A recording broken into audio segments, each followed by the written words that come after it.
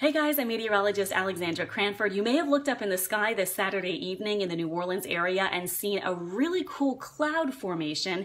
They are something called undulatus asperitas clouds, and they are very dramatic, very stunning looking clouds, very striking if you look up in the sky. Thank you, by the way, to Crystal Duplantis for showing us her photos that she snapped from Homa.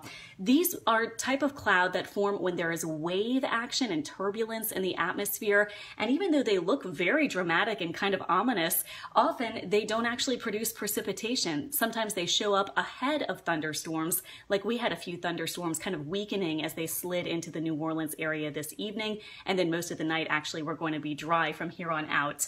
They are a relatively new type of cloud, only got named a couple of years ago, although of course they've been around longer than that, but definitely something to see, always something cool to see in the skies.